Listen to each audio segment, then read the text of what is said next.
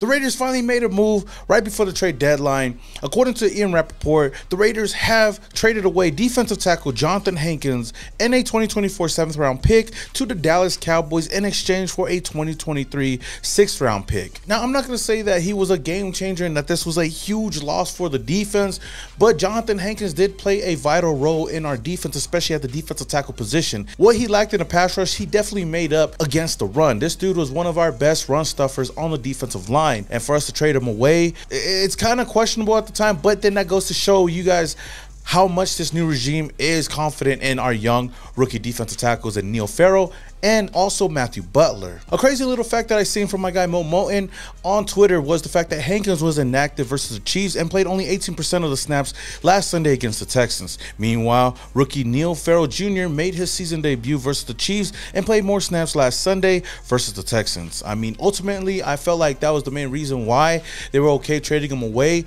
Also, we got a 6th-round pick back. I mean, we get a lot of our best players later on in the draft, so maybe that's the reason why they were confident in this move as well. Now, this move does save the Raiders $1.1 million in cap space, so it is what it is. My big question, though, is do you guys think that the Raiders could possibly go out and bring somebody in, another veteran defensive tackle, another big name? I know the biggest name out there that everybody's been talking about, who knows if he's going to come or not, is Ndamukong Suh. And if this move has anything to do with that, then I'm down for that. I know that we do have young players, like I said, Neil Farrell and Matthew Butler on the defensive line, but our depth is really slim. I feel like the Raiders do have another move in their back pocket right now. We just don't know what it is. But after this trade, the Raiders only have 5 defensive tackles on the roster right now. Those guys being Andrew Billings, Matthew Butler, Neil Farrell, Bilal Nichols, and Kendall Vickers. But with that being said, overall, looking at the big picture, the Raiders basically got Johnathan Hankins for the same price the Jaguars got for James Robinson. So I would say that's a win-win.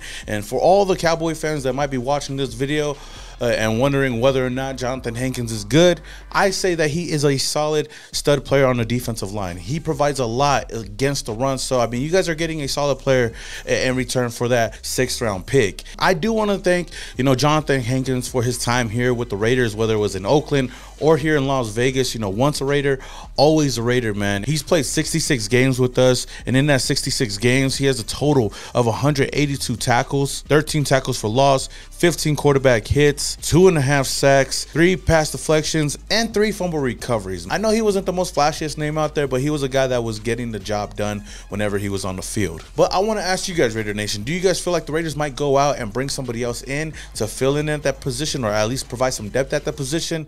Or do you guys feel like we're just going to move forward with what we have on the roster right now? Let me know your thoughts down in the comments below. All right, Raider Nation, with that said, if there's more news that come out later on today, then I'll come out with more quick videos just like this. If you guys do enjoy it, don't forget to hit that like button. Also, hit that subscribe button if you guys haven't subscribed already. We are almost to 40,000 subscribers, so helping us out. With that being said, until the next video, this your boy Simone Raider, and your boy is Started off in Oakland, now we here.